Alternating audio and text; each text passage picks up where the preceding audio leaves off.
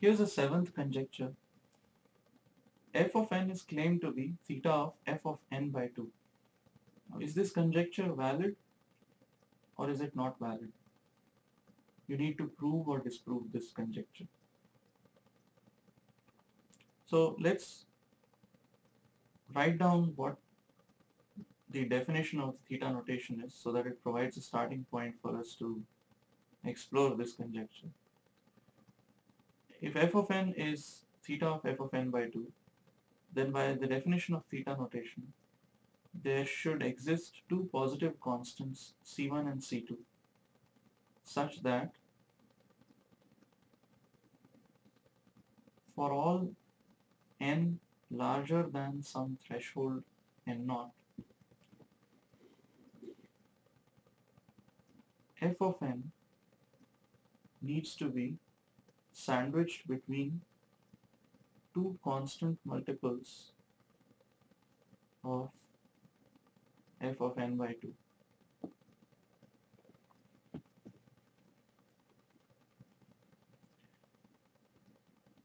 Another way to write this is,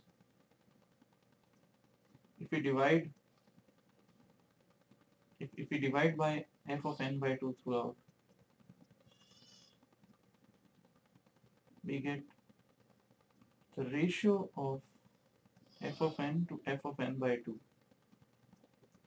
needs to be greater than or equal to c1 and less than or equal to c2. Since c1 and c2 are positive constants, this is basically constraining the ratio of f of n and f of n by 2 to be some positive constant, and to always lie between two constants c1 and c2. So if c1 is, so let's say this is the number line, if c1 is somewhere over here and c2 is somewhere over here, then the ratio of f of n and f of n by 2 must always remain in this range. It should never cross this range on either side. Now we don't know what c1 and c2 are, but we do know that there exist two constants c1 and c2 such that this must hold if the conjecture is valid. Now let's go over some of the functions that we have looked at to see if these two inequalities hold for a variety of functions. So let's say f of n is equal to n. In that case, f of n by 2 will be equal to n by 2. And f of n divided by n by 2 will be simply n divided by n by 2, which will be 2. So this is not a problem if f of n is equal to n, because the ratio of f of n and f of n by 2 is a fixed constant 2. So it is sandwiched between two constants c1 and c2. I could take c1 to be 1, c2 to be 3, and I'm guaranteed that this will hold for all values of n larger than some threshold we choose.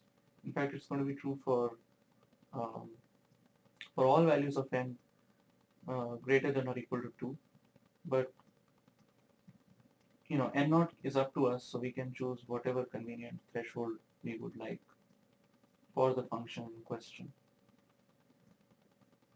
What about f of n equal to n square?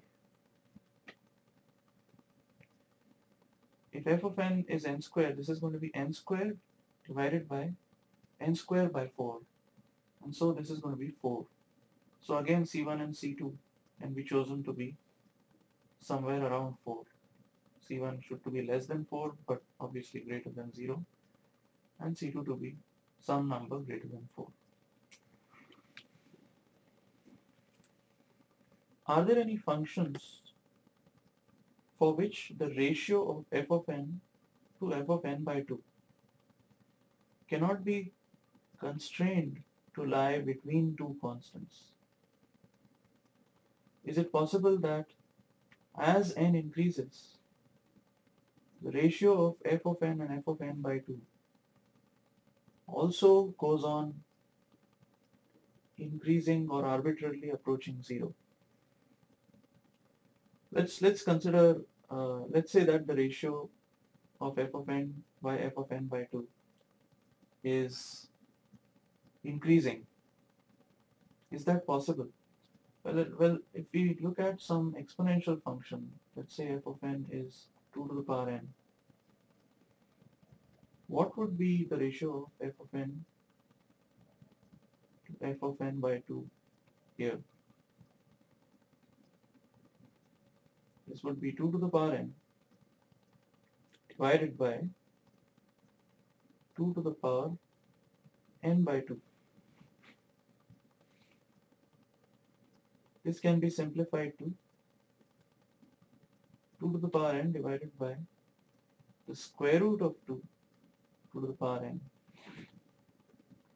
2 to the power, this is basically 2 to the power half and the whole thing to the power n.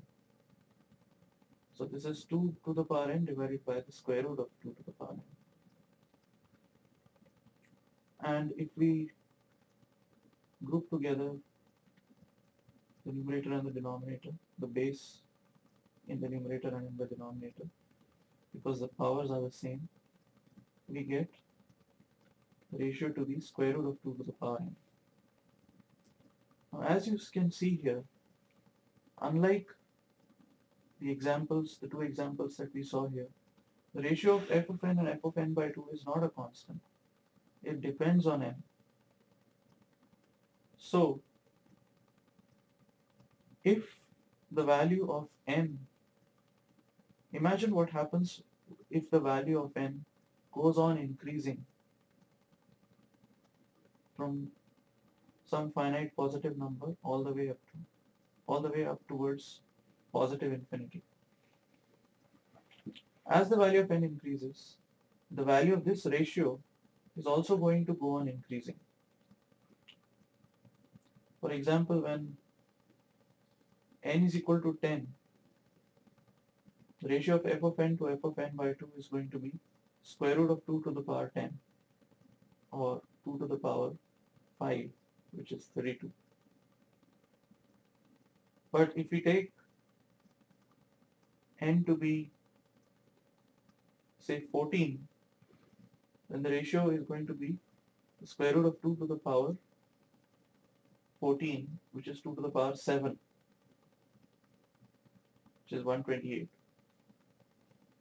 So you can see that as the value of n increases, the value of the ratio of these two is also going to increase.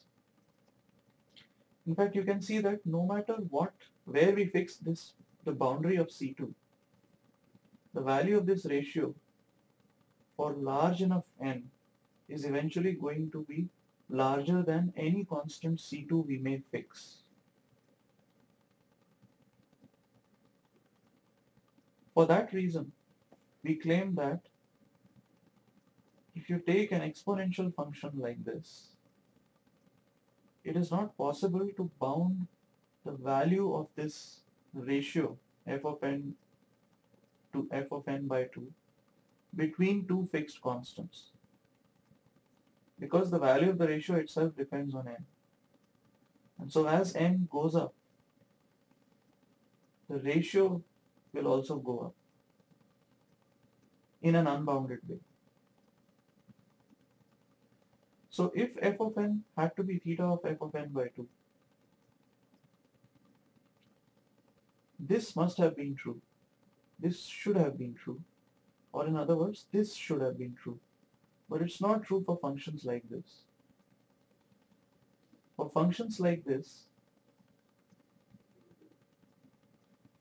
if I put 2 to the power n here, 2 to the power n is not theta of square root of 2 to the power n. But if I put 2 to the power n by 2 here, that's just square root of 2 to the power n.